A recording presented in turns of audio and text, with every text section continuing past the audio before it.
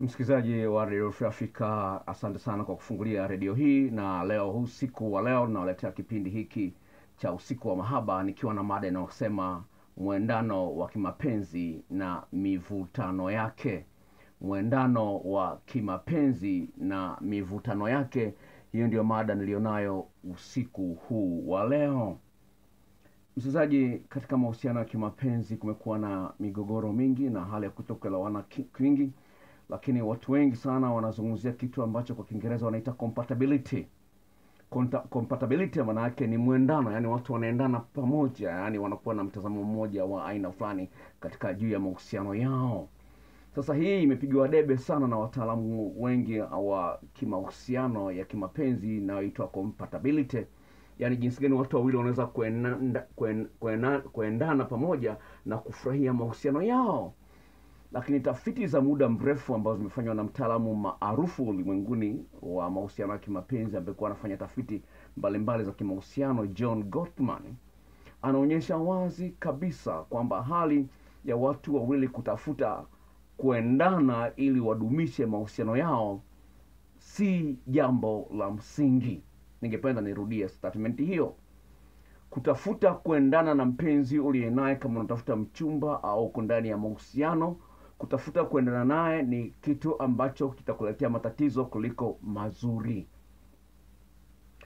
Na jambo hili limekuwa linawasumbua watu wengi sana. Kwa sababu gani? Limesababisha waweze kuwa wavivu katika kuenenda katika hali ambayo inamsaidia mwingine afurahie mahusiano husika. Sasa kuna watu ambao wanasema kwa Kiingereza, I want to be compatible with my partner, au wanasema kwamba I'm no longer compatible with my partner. Yani anasema hatuendani tena na mpenzi wangu, hatuendani tena na mke wangu au na mume wangu. Hiyo hali ipo kwa watu wengi na wanajikuta kwamba wanaona kama walikosea kuchagua. Sasa washabiki wa hali hiyo ya kuendana na mpenzi uliye naye au compatibility kwa Kiingereza wanakosea sana. Kwa sababu gani? Hawaelewi kuna kitu kingine ambacho kinafanya kazi katika maisha ya mwanadamu kinachoitwa expressive individualism.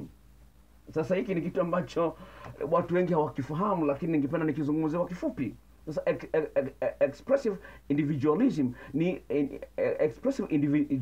ni ile hali ya mtu kupenda sana kujisikia kwamba yuko huru kuonyesha uhalisia wake yeye mwenyewe kama yeye. Ningependa kurudia statement hiyo. Wale ambao ni washabiki wa hali ya kuendana katika mahusiano ya kimapenzi, anasema analalamika, siendani na mke wangu, siendani na mume wangu. Washabiki wa hali kama hiyo wanasahau kwamba kuna kitu kingine ambacho kinafanya kazi katika maisha ya mwanadamu na mahusiano kwa ujumla kinachoitwa expressive individualism. Sasa hali kama hii ya mtu kutafuta kujiona anapasa awe huru kuonyesha uhalisia wake, undani wake katika maisha yake, ndiyo chimbuko la furaha ya mtu katika maisha yake. Ndiyo chimbuko la furaha ya mtu katika maisha yake pale anapoona kwamba yuko huru kujionyesha yeye kama alivyo. Mwanamke anapenda avae suruali, lakini mwanaume anamzuia. Sasa anajisikia vibaya, anakosa raha, kwa sababu yeye binafsi anaona anapendeza anapokuwa amevaa suruali, lakini mume wake anasema hapana. Mwanamke anataka avae kimini, lakini mume wake hataki. Unaweza kuona jinsi gani hapo hao watu hawaendani katika kitu kidogo kama hicho. Sasa unapomzuia mwenzio, unatengeneza mazingira ya upinzani kati yako na mpenzi ule naye.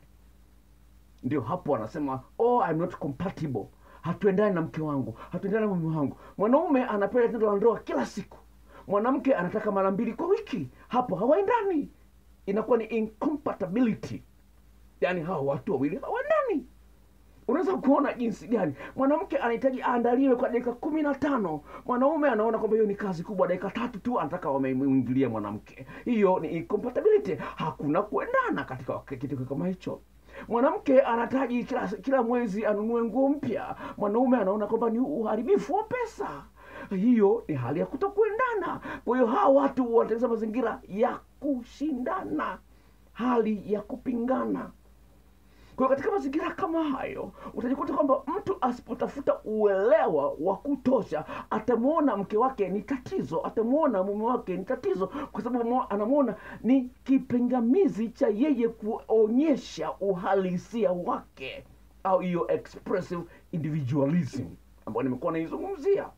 Kwa hiyo utakuta watu wanapingana, watu wanapambana. Kwa sababu gani? Mmoja anaona kwamba anapingwa. Haijalishi mnafanana kiasi gani, mnapendana kiasi gani, hiyo hali itakuwepo siku zote. Na kutokana na ukweli kwamba hakuna mtu ambaye ni mkamilifu, lazima atakosea, hiyo lazima italeta shida kwenye uhusiano wenu, iwapo hamjui jinsi gani ya kukabiliana na hali ya kutokuelewana kati yenu.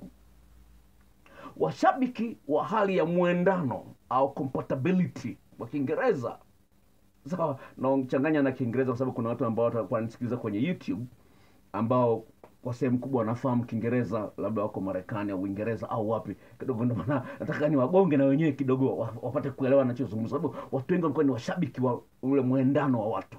Kwa hiyo navunja ngome hiyo, ndio maana nakwenda spidi ndogo kidogo ili uweze kunielewa. Washabiki wa mtindo huu kwamba lazima muwe mnaendana ni watu ambao hawapendi kukosolewa, hawapendi kuonyeshwa madhaifu yao. Kwa sababu gani? Kama mnafanana, haiwezekani uweze kuona kosa lake, sema wote mko sawa. Kwa hiyo haitakuwepo haja ya mtu kumwonyesha mtu makosa yake, kwa sababu mnafanana. Watu wengi wana ushabiki kwamba lazima kila mtu awe, watu wawe na dini moja. Sawa, mnaweza kuwa mna dini moja lakini bado msiendane. Mwingine anapenda sana mambo ya dini kuliko mwingine, lakini dini ni ile ile. Unaweza kuona. Ndio maana Bwana Yesu akasema kwamba siku ile ya mwisho watu wawili watakuwa wamelala kitanda kimoja, mmoja atatwaliwa, mwingine ataachwa.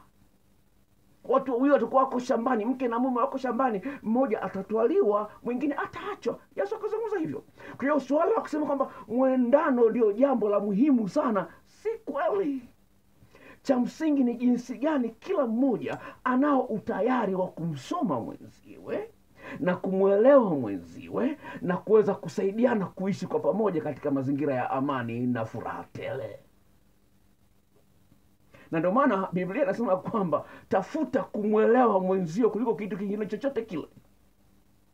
Anasema hata kama itagharimu mali zote ulizonazo, tafuta njia ya kumwelewa. Kwenye Kiingereza anasemaje? Anasema seek understanding even if it cost all that you have. Kutafuta kumwelewa mpenzi wako. Sasa hii inahitaji uvumilivu. Kwa sababu utataka kumwelewa mpenzi wako, lakini mpenzi wako atakuwa anapata shida kukuelewesha wewe. Najua mada hii imekuwa inspired na wanandoa wawili waliokuja ofisini kwangu hivi karibuni. Mke na mume wamekuja ofisini kwangu, ndoa ina miaka 9. Huwezi kuamini kabisa kwamba hawa wamefikia mahali ambapo mwanamke anasema naweza nikakuua. Mwanaume anasema niko tayari kukuachia nyumba, ana nyumba 2, nikuachia nyumba zote 2 na kila kitu nikakuachia nikaishi peke yangu. Unaweza kuona. Lakini mwanamke anasema mwanaume ananifikisha kileleni, yani tatizo la kufikisha kileleni halipo. Mwanamke anasema kwamba nafikisha kileleni, mume wangu anafikisha kileleni vizuri sana. Lakini amefikia mahali ya kutokuelewana kiasi ambacho mwanaume anamwambia kabisa, naona mimi hatuendani na wewe na mke wake. Ndoa ya miaka 9, wana watoto 2. Asema naona hatuendani na wewe. Wamekuja ofisini kwangu. Sasa huyu mwanaume amedanganywa kuja ofisini kwangu. Alikuwa hataki kuja ofisini kwangu. Alikuwa hataki. Lakini amedanganywa amekuja. Sasa baada ya kuongea nao, mwanaume amelainika. Anasema mimi nilijua ananileta hapa. Nilijua. Kwa sababu alinipewa namba simu na mke wake, nikampigia simu, akasema niko busy sana, nataka kuja. Lakini mwanamke akamtriki mwanamke mpaka mwanaume amekuja, na nimeona amekuja pale anaingia tu ofisini kwangu yuko katika mode ya kivita. Yaani nimeona tulipoingia tu na mwangala ofisini kwangu, nikamwona yuko mode katika hali ya kivita. Huyu mwanamke alikuja kwanza peke yake mwenyewe. Anazungumza, mume wangu ni mpole sana, mume wangu ni mpole sana. Nikajua huyu mwanamke hajui jinsi ya kumsoma mwanaume. Mwanaume amekuja naongea naye karibu saa 2 naongea nao, naona kabisa huyu mwanaume ana mbegu ya ukali. Lakini hapo nikagundua kwamba mwanamke ana udhaifu fulani ambao unasababisha mwanaume afanye mambo anayoyafanya, na mwanamume amemwambia wazi mwanamke kwamba wewe ndio unayesababisha hali kama hii. Shida ni nini? Uko uwezekano wa mtu kujiona yeye ni mkamilifu, yeye hakosei kwa sababu hajamsaliti mume wake hata mara moja. Anajiona ni mkamilifu sana, anashindwa kuangalia mambo mengine ambayo yanaweza kusababisha hao watu waendane. Sasa katika tafiti yangu ya mada hii ya leo sawa, anasema hivi, utafiti uliofanyika kwa miaka 10, nimekutana na utafiti moja ambao ni ya msingi sana pana nikoti hapa. Utafiti uliofanya kwa miaka 10 kwa wanandoa 136, sawa, na kurekodiwa katika jarida linaitwa Journal of Family Psychology, umeonyesha kwamba wanandoa wasiokuwa na mazingira endelevu ya kushirikiana, mahusiano yao yalikuwa hatarini kutokana na kuwepo na wepesi wa kulaumiana, kuonyesha hasira, kuongea maneno makali na kukosoana kwingi. Huo ni utafiti wa miaka 10. Utafiti huo unaonyesha, sawa, kwa ndoa hizo 136, miaka 2-3 ya mwanzo kidogo kulikuwa kuna utamu, lakini baada ya hapo hali ya watu kubishana na nini ikaongezeka. Kwa nini? Hali hiyo inaweza kuwemo kwenye ndoa yako na kila kitu na ndoa yako au katika uhusiano ulionao. Sasa ile hali ya kuendana, compatibility, watu wengi wanasema kwamba ni kitu cha muhimu sana na kinakuwa katika maeneo yafuatayo. Naomba nisikilize. Eneo la kwanza ni muonekano. Je, mpenzi huyu anakuvutia kimaumbile? Sawa. Unaona, mpenzi huyu anakuvutia kimaumbile kwenye muonekano wake. Kama hakuvutii, tayari hakuna hali ya kuendana. Sasa kuna watu ambao wameingia ndani ya ndoa, wamekubali kwamba huyu ni mwanaume ninayempenda, ni mwanamke ninayempenda, wameingia ndani ya ndoa, lakini inafika hatua anamuona mke wake sio mzuri tena. Kesi hiyo imekuja usini kwangu wiki 3 zilizopita nikiwa redioni, of course, ziko ya redio. Sawa. Mwanaume anasema, "Dokta, na mke, lakini nimejikuta natokea kupendelea wanawake wenye mapaja marefu."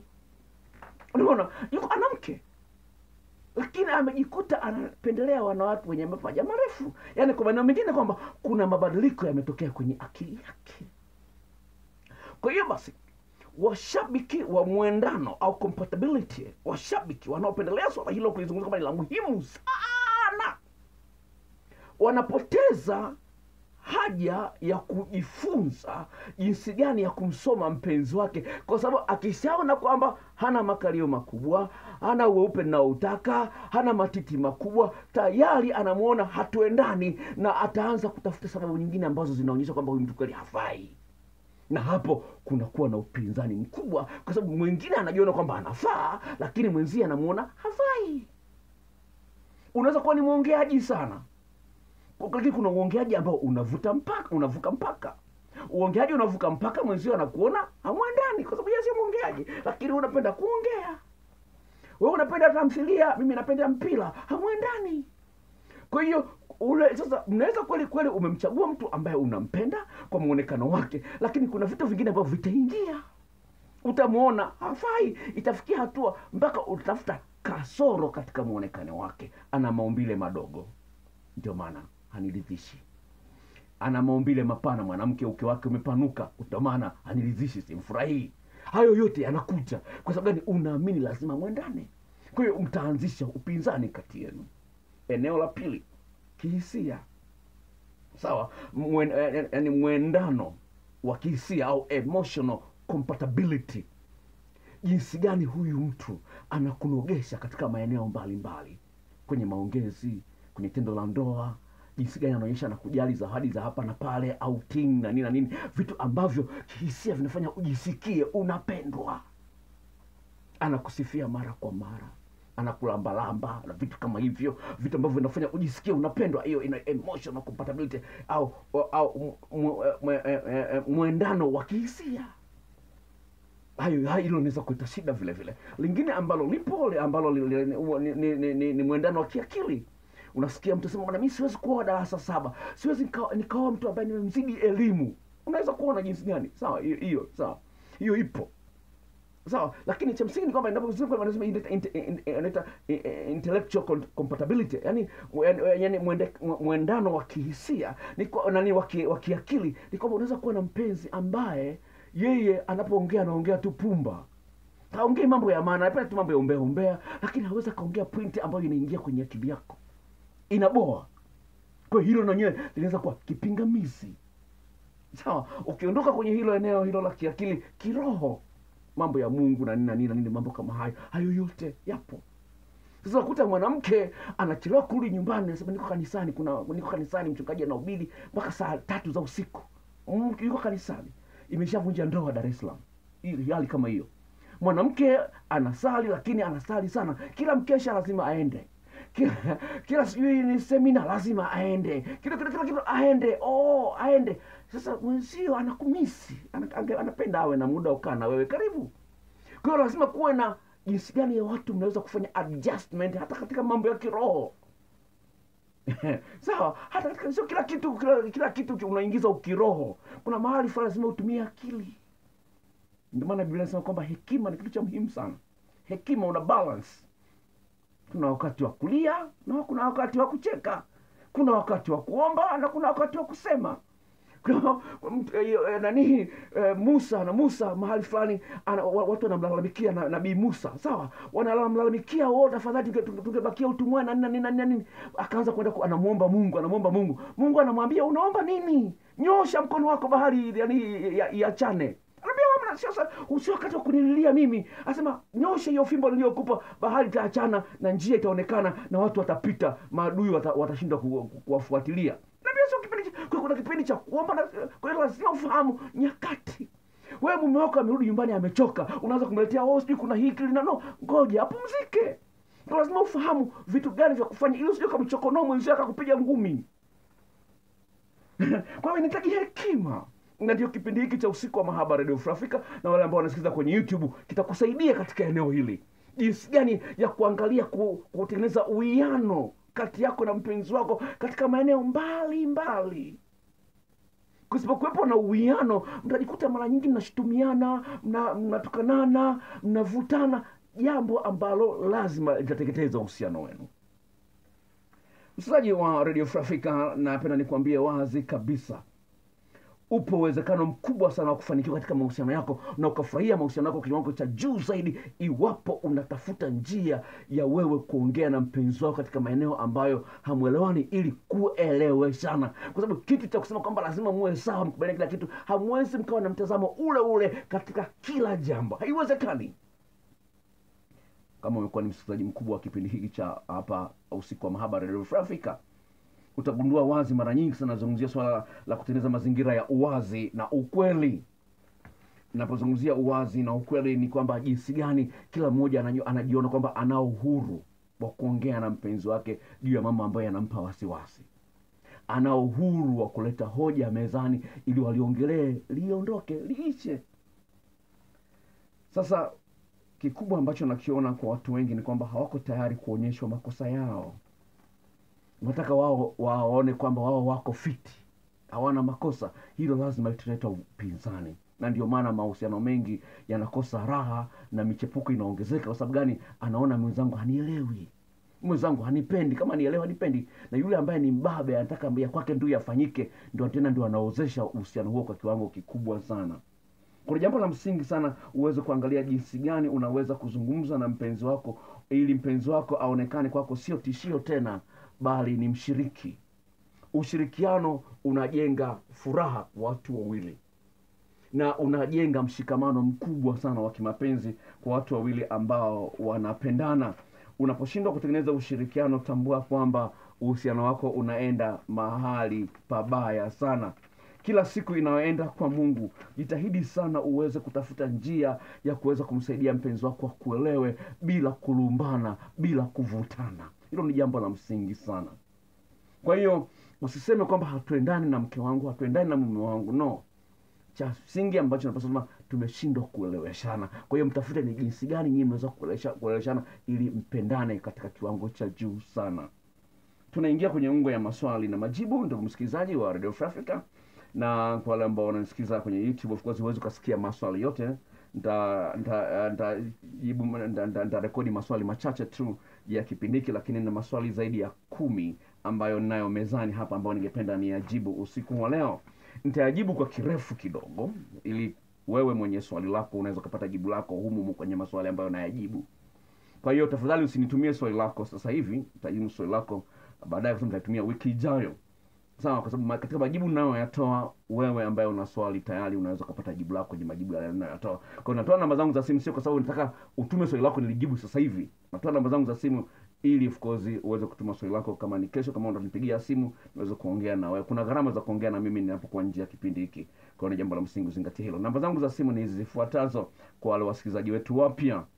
Zisave kama Dr. wa Radio Free Africa, itakusaidia kumbuka ni namba ya nani. Namba ni hii ifuatayo: 0754 03 99 94 0754 03 99 94. Narudia mara ya mwisho: 0754 03 99 94. Unapotuma swali lako ningependa nifahamu kama wewe ni mwanamke, kama wewe ni mwanaume, umri wako na vile vile uhusiano wako una muda gani. Na nisaidia kuelewa mazingira ya swali lako. Kwa hiyo nifahamu kama wewe ni mwanamke, nifahamu ni mwanamke, kama ni mwanaume nifahamu ni mwanaume, umri wako na uhusiano wako una muda gani. Na nisaidia kuelewa vizuri mazingira uliopo ili niweze kulijibu swali lako kwa kina. Hii ni Radio Free Africa.